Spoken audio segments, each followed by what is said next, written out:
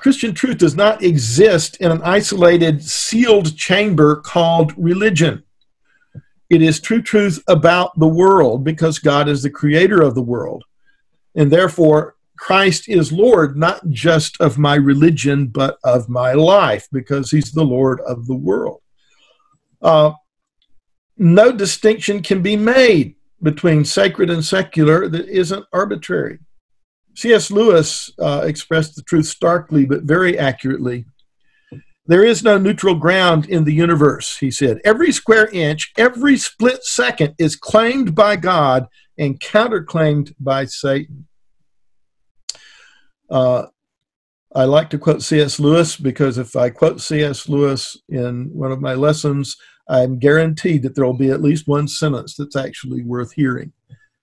There is no neutral ground in the universe. Every square inch, every split second, you could say every atom, electron, and neutron, and proton, and quark is claimed by God and counterclaimed by Satan. And J. Gresham Machen put it this way: the field of Christianity is the world.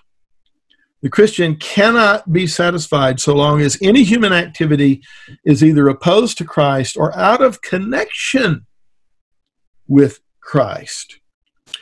Now, if what Lewis and Machen said is true, then being a Christian would make a difference in every area of life. See, back in the middle of the 20th century, we didn't really think we had to think about it. We were easily able to think being a Christian was something that we mainly did on Sunday.